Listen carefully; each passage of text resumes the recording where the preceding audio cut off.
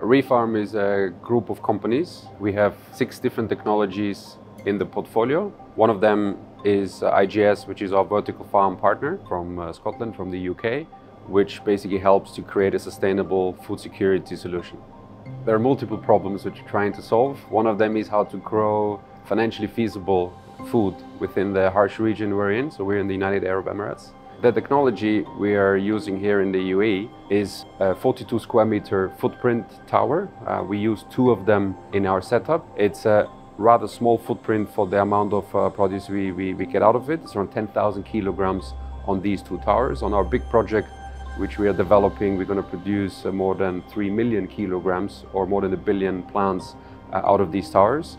So compared to traditional practices, that's a much higher output per square footage or per square meter than you would normally get out. We are using a high-tech version of LED lighting. We eliminated the white light spectrum. So if you look around the tower, it's either more greenish, bluish, purplish color, but there's no white light per se. One of the reasons is that the white light actually uses 75 to 80% of the energy consumed by a vertical farm or vertical tower. So because we're eliminating that, they are able to even further reduce the energy consumption what we require in this tower. Traditionally, plants have sunlight for around 12 hours a day. We simulate 18 hours a day, which is as much as you can go before the plant being too stressed. We are focused on local species like mangroves or gaff tree or moringa tree, and we also achieve between 3 to 5 times faster growth rates by basically applying 1/3 more sunlight during the day than you normally can get in outdoor spaces. So by playing and simulating the weather, it's an extremely controlled environment. So welcome to try a little bit of basil if you want. Yeah, definitely. Really good. Rub the oil on your hands. Yeah. You'll find it very intense because effectively we're trying to grow a small... Can I eat it? Yeah. Please do, yeah, please do.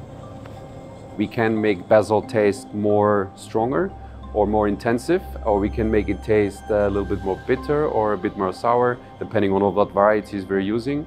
Is it a better product? I mean, it will last longer because, of course, it's not washed, it's not sanitized. One of the major differences is the use of pesticides. Traditionally, most of the food we eat from supermarkets have been treated with pesticides because otherwise you wouldn't have an industrial efficiency outdoors. We don't have to use any pesticides, and so we produce a high quality, highly nutritious food in such a controlled environment.